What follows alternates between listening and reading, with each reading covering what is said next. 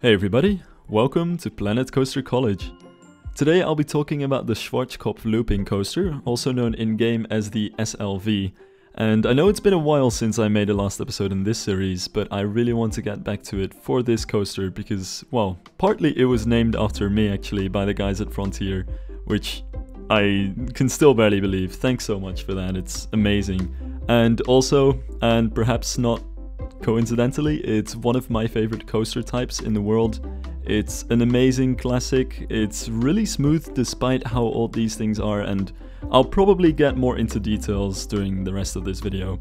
And I apologize in advance if I get extra off topic and on a bunch of very long coaster rants. I know that's what this series is all about, but today it might be a little bit more than usual. In any case, I requested this coaster at Sam Denny a little over a year ago in London together with Advo TV, and I'm pretty sure it's been very often requested from the rest of the community as well. So to see it being here put into the game for the DLC is really amazing. So basically, what's Schwarzkopf about? If you're not too into roller coasters, you might be wondering what the hell I'm talking about and why this is such a big deal. So Schwarzkopf is known generally as one of the pioneers in the entire roller coaster industry. It's, well, really both a person and a company. Really, we're talking about Anton Schwarzkopf, who's pretty much the lead designer and head of the company, but it's his company that built the coasters in the end. And, well, one of his biggest achievements, probably, is the creation of the steel looping coaster. The very first vertical looping in a clothoid shape, I do have to say. I said this statement before, and it wasn't actually the first vertical looping. There were wooden coasters and steel coasters before that with a circular vertical looping. But the modern vertical looping with a clothoid shape as we know it today was first used by a Schwarzkopf coaster, specifically Revolution in Six Flags Magic Mountain, which is also one of my favorite Schwarzkopfs. It's an awesome coaster and I really love it. In any case, it's a classic for that very reason. When a lot of people think of a traditional steel looping coaster, this is probably what they are thinking about. It's the standard looping coaster in the Roller Coaster Tycoon games. It's very common in fairgrounds and theme parks around the world. For lots of people, I know this was their first coaster to go upside down, or at the very least their first coaster to have vertical looping in it. And just overall, these things have been around for so long. The first vertical looping coaster by Schwarzkopf of the Looping Star model, which is pretty much the kind of coaster that we'll be talking about today, was built in 1978. And to this day, these coasters still hold up. They're pretty smooth, they're still really thrilling, and among coaster enthusiasts, they're some of the favorite rides. I should also say that they have a bit of a unique track type, and this is also why this has been so much requested. It's really hard to make these kinds of coasters if you don't have the specific track type. So they have a very distinct look with a round spine in the middle and then almost at the same height, two rails at the sides. And what's interesting is that this type of track was very popular, not just because, well, the guests of the parks wanted it, but because it was very useful for the parks and the families that traveled around fairgrounds putting their coasters there, because it's a type of track that you can very easily take apart and reassemble. So for that purpose, and because of that, it's one of the most common traveling coasters, and some of the biggest and best traveling coasters in the world are all Schwarzkopfs. Now, I could name a few examples. I don't want to go on for too long before I actually start building stuff, but definitely the most noteworthy one, I think, is Olympia Looping. It's a traveling coaster with 5 loopings. It's my personal favorite Schwarzkopf. It's really intense. It's insanely intense, actually. It has over 5 Gs at the bottom of those loops, because the loops are a little bit more circular than other vertical loops tend to be. They get ridiculous high G-forces at the bottom of them, and it's a really cool experience. And aside from that, I think a few other noteworthy ones are Revolution in Six Flags Magic Mountain. There's Lisebergbanan in Liseberg in Sweden, which was one of the last ones and doesn't actually feature a loop, but it's still a really cool track, even despite that, I think. And then there are tons and tons of the Looping Star model, which was a sort of copy-paste of the shelf model, which traveled a lot across the world and which is probably the most common of this type of coaster. Now, I didn't want to dwell on this for too long, so I suggest that we just start building, because there are so many different types of these coasters, but most of them are known as traveling coasters, or at the very least are built to be able to travel around. I'm gonna try to build a traveling model here, so it's gonna sit on a very small footprint and I'm gonna try to make it as compact as possible. And at the same time, I'm gonna try to build a bit of a mixture of the existing ones, because there are so many different variations, so I'm just gonna try and pick and choose a little bit from all the different ones so you can sort of get the general idea of what these things will look like. So let's get started. So we can find the S.L.V under the coasters tab, of course. It should sit right over here. And I should also note it is also a shuttle coaster as it says, but I'm just going to focus on the general layout in this case. If you want to build a shuttle though, there are tons of amazing shuttles in the world as well, and you can probably find a few good examples of it. My favorite personal is Psyche Underground in Walibi, Belgium. So that could probably serve as a pretty good example, but usually the shuttle coasters just go back and forth with a loop and then two ends of the track where it goes up and down. So it's not too complicated, so I really want to focus on the more common continuous circuit kind of coaster here. So let's take the station, and I think this is a pretty decent length, although right at the start I do want to add actually another station square to it. So yeah, we get 6 cars. That should be pretty good. And I should also say, normally I always raise my stations quite a bit from the ground. But in this case, a lot of these coasters are quite close to the ground in their station, so this should pretty much be okay. And you can already see there's a lot of options down here, so I'm going to quickly go over most of them. Here we have the basic track. This is what you see most of the coasters have most of the time. Then there's also the more simple track, which takes away some of those smaller track ties. And I tried for a very long time to find any information about this specifically on the internet, and I really couldn't find anything, but it seems to just be about the stress that's put on the track. So a lot of coasters will sort of switch between the standard track and the alternate track, but most of the coasters, especially the larger ones, have the standard track for most of their layouts. I think a few examples are the I believe it's called the Silver Arrow model, which is a very small model. It's smaller than most Schwarzkopfs, and it only uses the alternate track.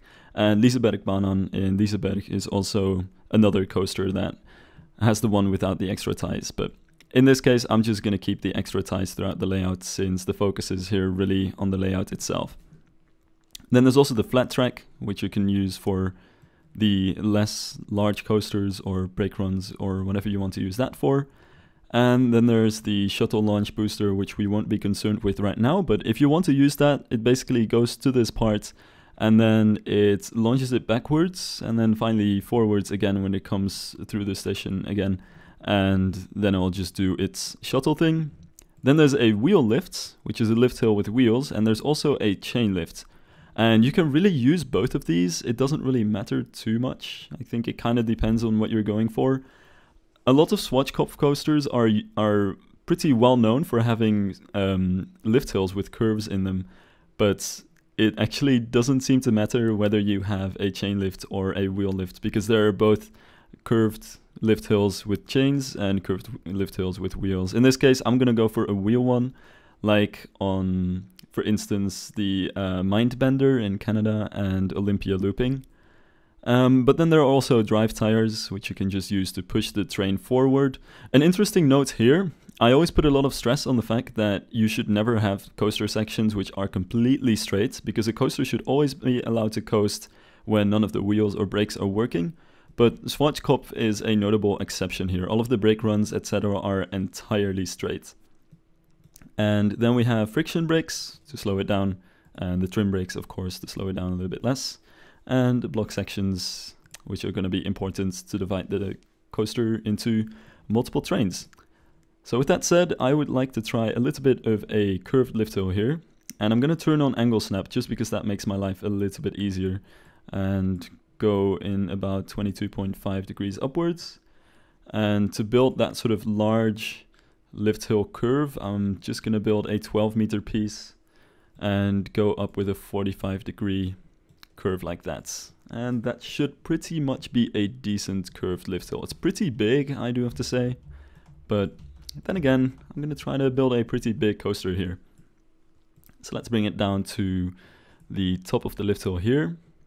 And actually, I forgot to do this so far. I should probably add that. Add a little catwalk along the side of the lift hill here. There we go. And then we are pretty much good to go, I would say. I can actually make this a little bit more like that. So I'm going to turn off the catwalk here and start work on the lift hill, or actually start work on the rest of the layouts.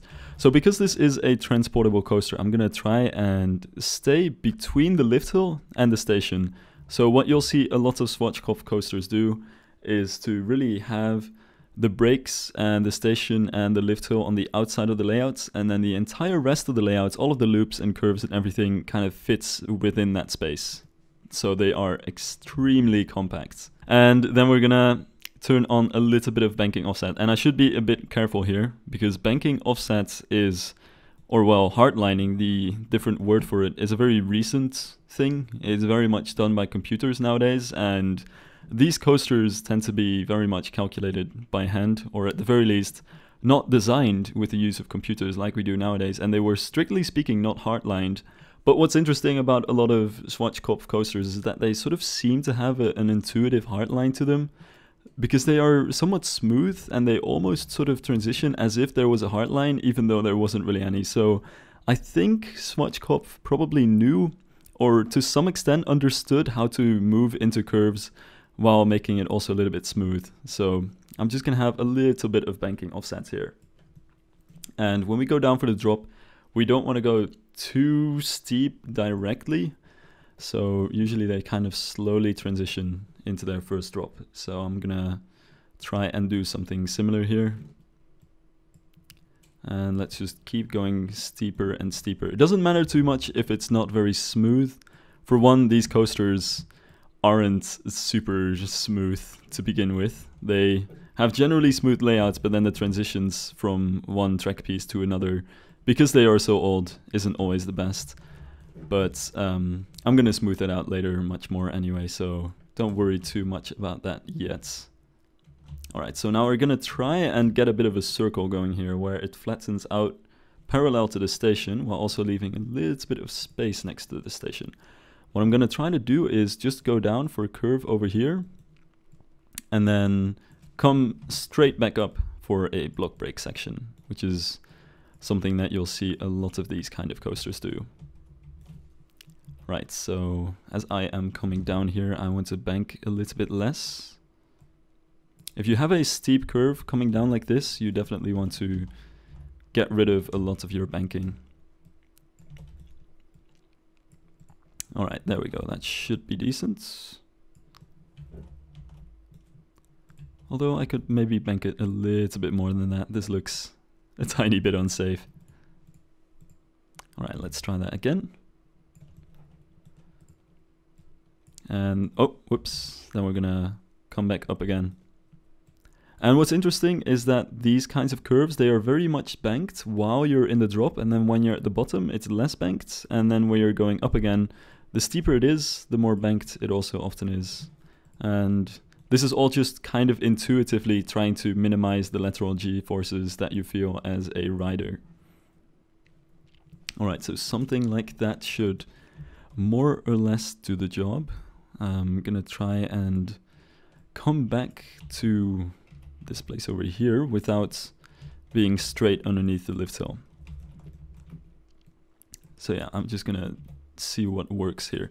So what you see with a lot of these coasters is that you've got the lift hill, and then there are a lot of brake runs straight on the lift, underneath the lift hill. So there might be a brake run here, and there might be a brake run here, all horizontal and all almost directly underneath the lift hill, because a lot of these will be traveling coasters and they want to have the maximum throughput and capacity as they can. So these are all block sections dividing the coaster into different blocks, so you can run a lot of trains on them. So I think Olympia Looping, for instance, can run 5 trains, despite the fact that it's a traveling coaster and despite the fact that it's really so super compact. So having all of these brake runs basically allows the coaster to have many different trains on it and be much more efficient. And for a coaster that travels around on fairgrounds and needs to make its money out of selling tickets, that's a pretty important thing. You definitely don't want a line to form there, and you want to get as many guests as you can go through it. Alright, I think I figured that out. Now it's time to add a block section already over here. Let's try to make that long enough for a train to at least decently fit on that. And it's going to remove the supports on the top there, but don't worry too much about that. We're going to need to fix that anyway, because a lot of coasters like this, basically they work in a sense that everything is going to be built on the supports of the track parts above it. So you'll have supports coming down here, and this track will basically be hanging onto that as well. At least that's what you see with a lot of these coasters. That said, I could probably actually raise this quite a bit more. Let me just see if I can go up a little bit here. And let's start a little bit of a test. So this first part is a little bit of a teaser, I would say, for the rest of the ride, because it's super short, but still pretty intense.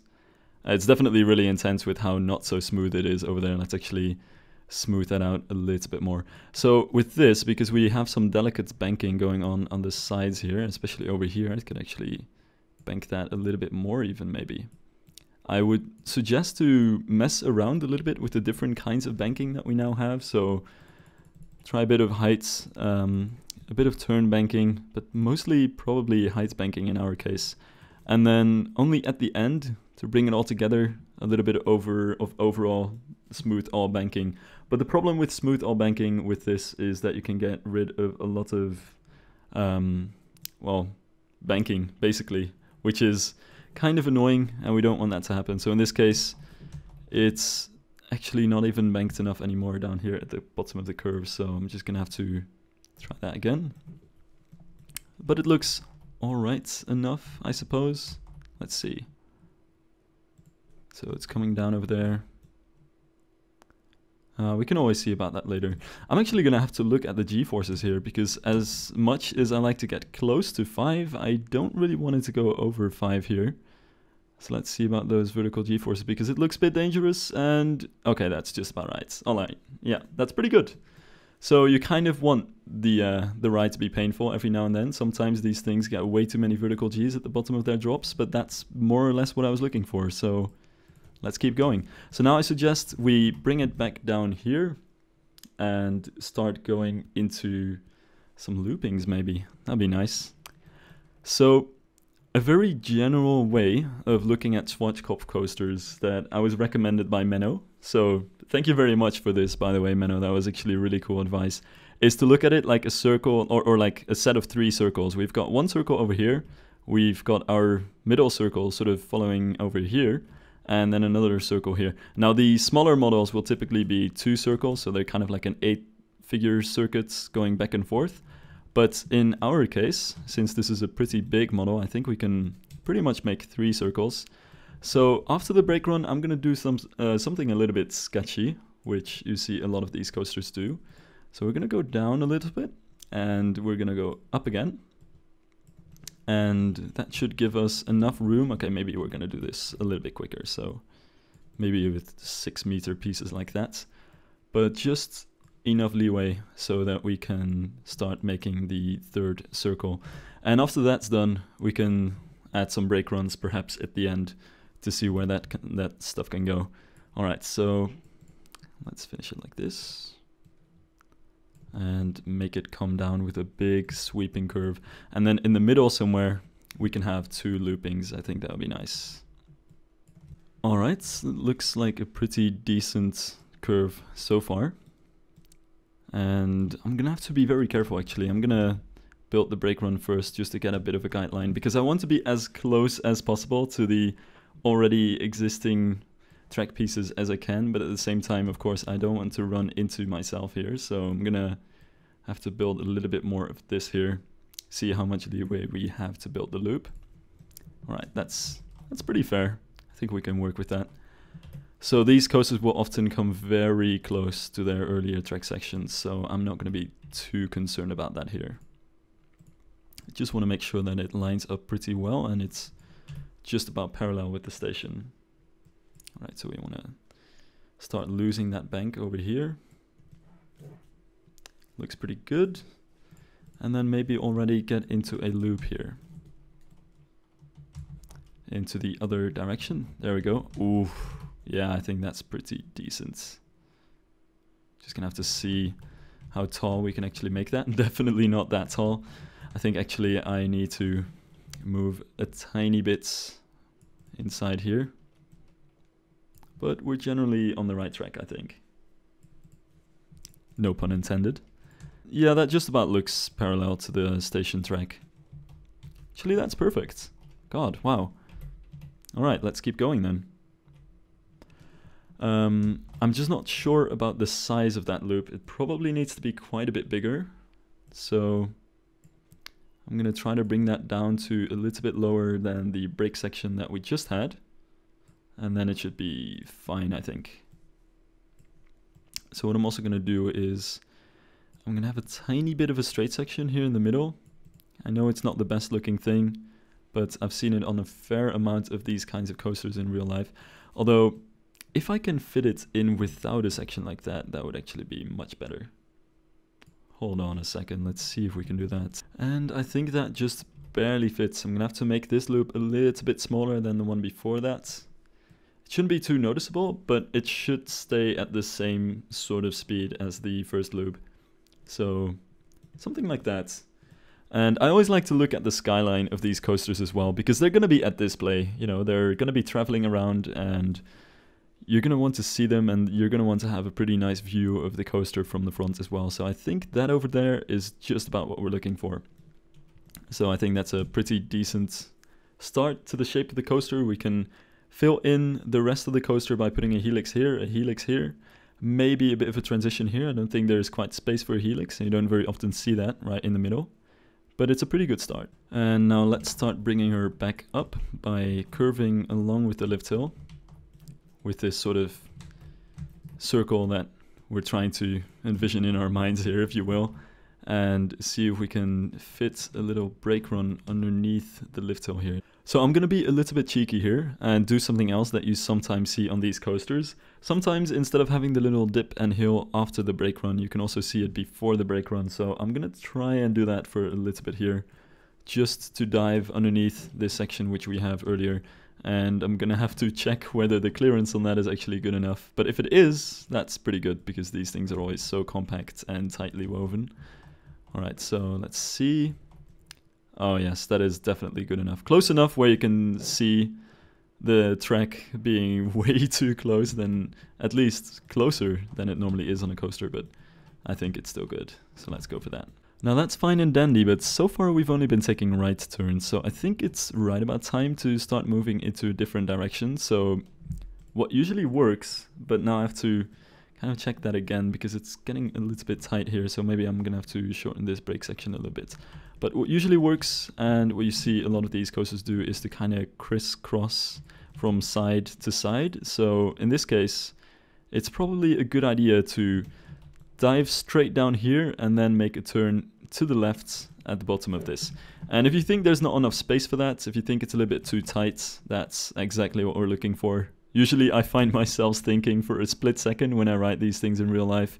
You know, when you look down at the curve that you're going down into, it just feels like there's not enough space. It just feels like it's way too tight and it's just going to be painful. And usually it is maybe a little bit painful and a little bit weird, but really that's what these coasters are all about. So let's get into a very tight turn over here and see if we can make anything out of it. Alright, so that's pretty steep actually, but let's try it anyway. Hopefully that'll be good. And start banking a little bit during this transition. So this is going to have to be pretty heavily banked as well. Kind of want to pause it for a second here, see if we can actually get G-forces which a human can survive down here, because it might get a little bit too dangerous. Actually, I kind of feel like torturing the guests. You know what? I think it's probably fun to really build this into an actual helix. Yeah, let's just go for that. Let's just build a helix. It's going to be pretty intense, but if it works, then it's going to be great. And as you start going up, you also want the banking to pull out a little bit. Alright, that's a little bit crazy, so actually, let's see if it takes it alright. So far, we're still all good, but this might be a tiny bit dangerous. Oh no, the G-forces are actually mostly fine. So yeah, let's just keep it in. Now let's keep following the sort of circular shape that we've established earlier. So that doesn't mean we need to form a perfect circle here, but we do want to make a turn to the right somewhere in the middle of this. So I think at this point it's a good idea to have a section which goes kind of straight-ish, sort of like this, and then have a transition in there to a piece which is going to the right. Actually, I would probably divide it into two pieces just to make smoothing a little bit easier. So something like this should work. And also don't be afraid to kind of overbank that a little bit. But since we're following the general curve sort of layout of the track, I think we're on a pretty good layout here. Yeah, something like that. And we'll start to unbank it a little bit here, and then get into another one of these transition pieces. Now these transitions are usually the parts where these coasters get a little bit rough in real life, since the transition of going from a banked curved piece to a straight and opposite banked piece is always a little bit hard. So if that's a little bit rough, I would say it's pretty much just how it's supposed to be. And as we come down lower, we can decrease the incline a little bit and get into a very tight, narrow helix down here. Actually, I could make that maybe even a little bit tighter because it's already slowing down quite a bit. And this is probably partly due to the block brakes. So I'm actually going to get back to that and set them to a slightly higher speed as well. That would probably be good, but still, we can have the coaster go a little bit faster than this, honestly. Alright, awesome. And if all goes well, we will be... Ooh, that's actually really tight. Hold up. I'm going to have to bring that maybe a little bit lower. Expand that piece a bit over here. And then we'll go out, sort of leave the curve already during the helix, so that you have a little bit more space to transition out of it. And then if we cross to the other side here, we'll be more or less following the sort of circular shape that we have there, so that's perfect. Alright, now we're getting toward the end of the track, and I do want to make sure that all of this is parallel and completely straight, so I'm going to start working from the end again, and just have this curve around. Actually, that can be a little bit closer to the already existing track. Maybe something like that will probably work, yep. And then we really are perfectly underneath the lift hill, or actually the second drop over here. So that's pretty much exactly what I'm looking for. Let's just have some trim brakes maybe over here to bring it down to a decent speed. Actually, just friction brakes will probably do, because I'm gonna have to decrease the speed by quite a bit.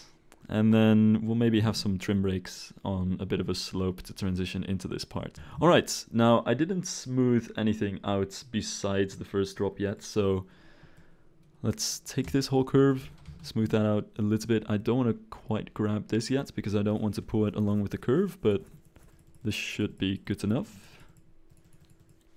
Smooth that out, actually increase the bank on that a little bit as well. Alright, that looks pretty good. And let's do the same for this side. Let's actually increase the banking a little bit more, because smoothing will always get rid of some of your banking, so you always have to adjust this while you're doing the smoothing. So something to also note about smoothing is that it will always make all of your helixes a little bit smaller, so it's going to increase the G-forces on this a tiny bit as well. Just something to keep in mind. And then for this, because I want all of these transitions to be a little bit smoother, I think I'm just going to grab all of this at the same time. Smooth out the height, smooth out the turn a little bit, and then we'll do a smooth all quickly, but not too much. And that's already the final part. Now I'm going to fine tune this a little bit, so this is definitely not going to be all the smoothing, but at some point all you want to do is just go back to all the different pieces, try a POV, see what it looks like, and just hit some extra smooth on the sections which didn't quite look right, or maybe even redo them a little bit. But then again, for this kind of coaster, I'm not really too concerned about it. Alright, so I could probably get it to be a little bit smoother than it is right now, but I think we're at a decent level, and I also don't want to sacrifice too much of the shaping in terms of the smoothing, because very often the smoother you make your coaster, the more you lose of the signature shaping. And in this case, I do want to keep those very snappy transitions from the heavily banked sections over here into the straight over here, or this kind of quick transition into the very steep helix. So we have the first drop over there, which has some high Gs, but nothing too bad, I think. And then transitioning into the part with the two loopings here, and we again get some pretty high forces, but nothing very high. And typical about these sort of circular loops is that you get very high forces here, but less forces at the top of the loop. So you really sort of feel as though you're going through a circle, which is something that I personally really like. The loops are definitely my favorite part of these kinds of rides. And then some really strong helixes, actually ridiculously strong over here. I'm gonna have to maybe make that helix a bit bigger, because that did get smaller with smoothing. And this one is more or less fine. This is actually more of what you're looking for. Maybe a long, sustained 3 to 3.5 Gs. I think something like that is pretty reasonable. This one hits 5G at some point, so I might need to make that a little bit bigger again. It can definitely expand a bit into over here. So yeah, I think there's a lot to be improved on this ride, but the general idea still stands, I think. It's a rectangular, compact layout with a set of almost 3 circles that it's kind of rotating around. We've got the almost circular loops in the front here, and some transitions sort of back and forth zigzagging to make sure that we don't take the curve in the same direction every single time. And then there's just some other stuff to play around with, like these straight sections that sort of transition from a curve into another, because these coasters couldn't really smoothly blend from one curve into another like the modern computer generated coasters can. Some very tight helixes with high Gs, maybe not as high as this one, but generally that's something that you're looking for as well. And then a layout with very much the lift hill at the back of it. You know, this would be sort of where you'd be looking at the coaster from. And then a bunch of brake runs sort of underneath that. And if you were to get into more of the scenery aspect of it, a support structure which supports the lift hill, but then also has the brake runs underneath it, basically attached to the same supports as well. So yeah, overall I am pretty happy with the layout. It's not perfect, but it's a pretty decent idea, I would say, of what a Schwarzkopf coaster, at least the traveling models, are like. So I'm gonna take some time for myself here to theme this thing, but I think it'd be interesting to time-lapse that. So I haven't really done this much before, but I'm gonna give this thing a bit of a makeover, a bit of a different color scheme, and then some supports, and perhaps a small station, and then we'll see what it looks like in the end. Now, I want to give you guys a heads up. I will be spending the next 15 minutes building supports for this coaster. And I would also like to add, this is also excluding some of the footage which I didn't end up recording, as well as some of the research that I did to try and figure out how to build supports. So after all, this is a very time-consuming process. And I'd like to warn you guys that you don't have to do this when you build a Schwarzkopf coaster. You really don't have to force this onto yourself. A lot of these coasters weren't really transportable anyway, so in that case you can pretty much just keep the in-game supports. But in this case, because I wanted to make this as if it were a transportable Schwarzkopf coaster, and I wanted to see what the support structures would be like, I decided to look a little bit into it and try to recreate, at least to the extent that I could, and that I could within this one video, and also that I could with some of the resources that I had on the internet trying to find out how these supports work. I tried to, well, recreate the Schwarzkopf support structure as much as possible. And I want to give a huge shout out here also to King RCT3, as he is known on YouTube at the very least, who's been a dear friend of mine for a long time, and I decided to send him a message yesterday just complaining about the fact that I could barely find anything on the internet in terms of resources about Schwarzkopf coasters, and he ended up going on a bit of a researching spree along with me as well. And apparently the Olympia looping coaster was the favorite coaster to support, according to Anton Schwarzkopf himself. So that in the end I decided would be the best coaster to look into and to try and base these supports on. And what you really find is that the supports overall kind of follow the shape of the coaster itself. Remember how I talked about the structure of having 3 circles almost within the rectangular layout of the coaster? So what you see if you look at a picture of Olympia looping from an aerial perspective is that you've got these supports on the ground that connect all of the supports, and they also extend from the middle of these circles almost in a sort of radius exactly following the different curves, which makes a lot of sense because all of the curves, they all sort of rotate around this single center point, so all of the supports kind of just come out from this area as well. But in essence, it means that you're trying to build 2 support systems at a time, and you always have to keep these sort of in sync.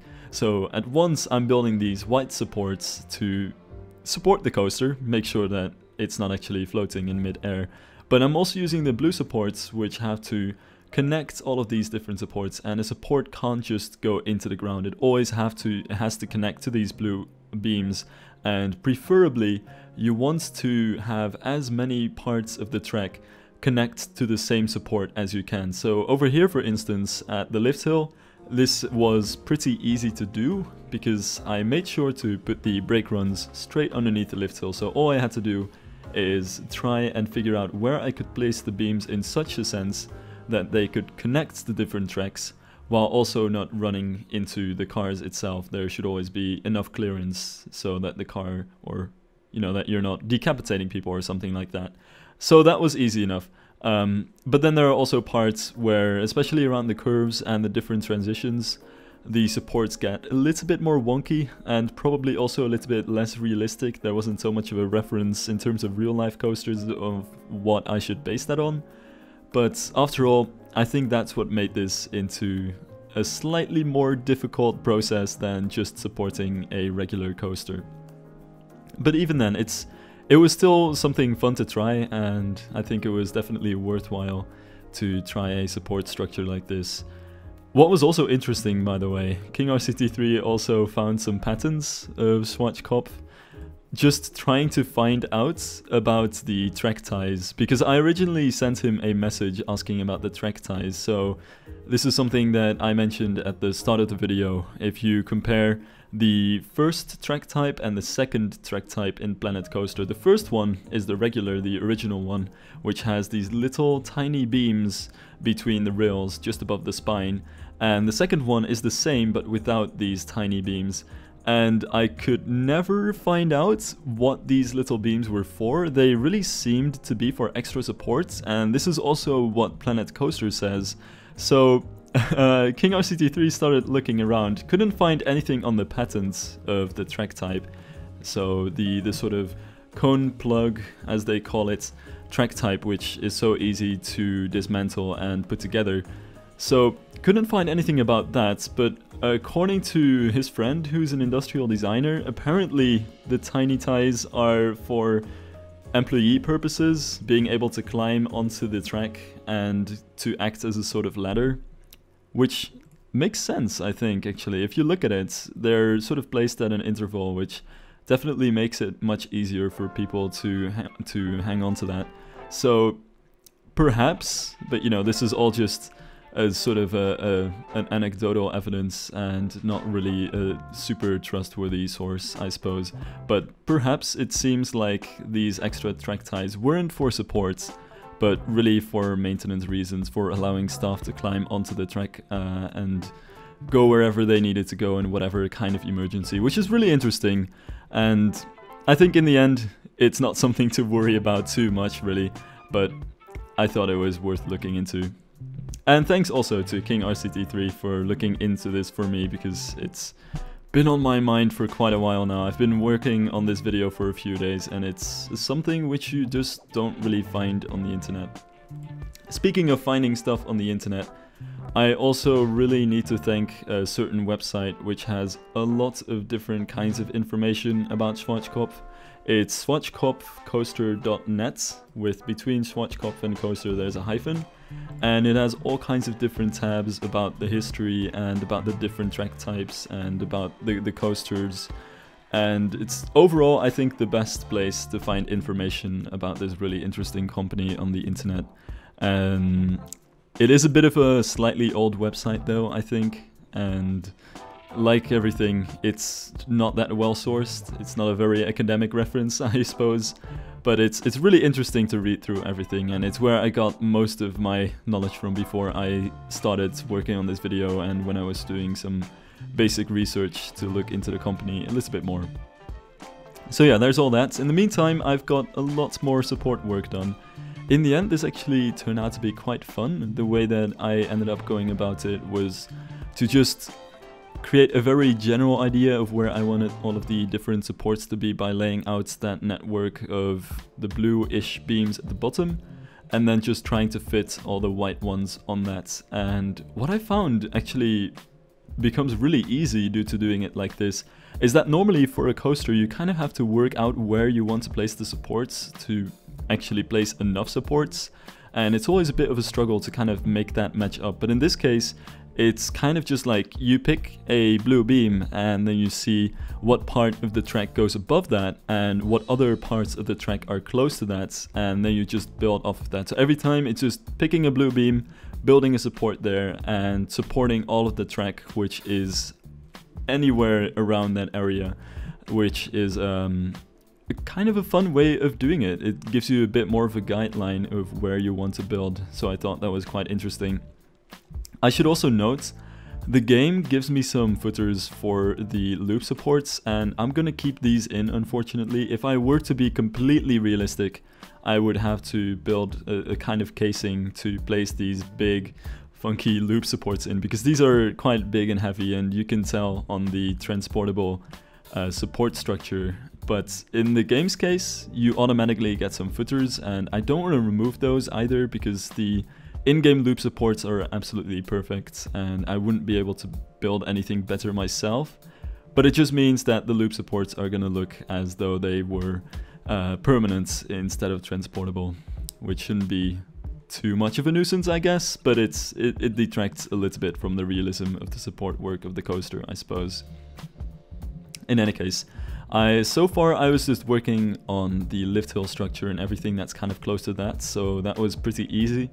But in this case, I had to do it a little bit differently. I'm working on the different transitions, and like I said, this was a little bit harder than doing the lift hill. So what I ended up doing is picking those sort of vertical beams, or rather the horizontal beams that cut across the layouts, and placing supports along those, and after that taking away the beams and connecting the different supports together to try and get as few footers as I could in the general layout of the support network.